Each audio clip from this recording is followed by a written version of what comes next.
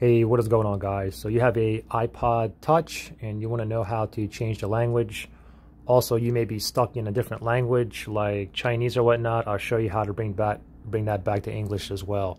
So to change the language, it's very simple. So first thing is you just want to simply go into your settings here. So tap on settings, and then from here you want to scroll down and we're going to go to general right here. So tap on general. And then from here, you want to scroll down to where it says languages and region. Okay, so go ahead and tap on that. Now you can see my iPod language here is currently on English. I can tap on this right here and I can add any language that's preloaded on here right now. If your language is not in here, what you can do is tap on other languages here, and then you'll be able to download these onto your phone as well. And there's a ton of different languages on here as well, as you can see. Anyways, let's go back here. Let's go ahead and add a language, and then I'll show you how to bring it back to English. So let me just pop it on here, and we're going to go ahead and add, we'll just add Japanese here. So Japanese here, and change to Japanese. I'll tap that right there.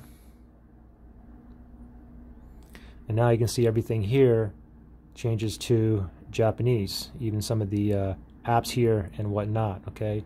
So I have it in Japanese now. Now let's say if you guys are stuck in the language and you want to go ahead and bring it back to English. So what you do from here is you want to scroll down and you want to look for this gear icon. Okay, so this is general right here. So tap on that, and then you want to scroll down. So we want to go down, not here, not here, not here, but we want to go down to here, which is right here. Okay, so language.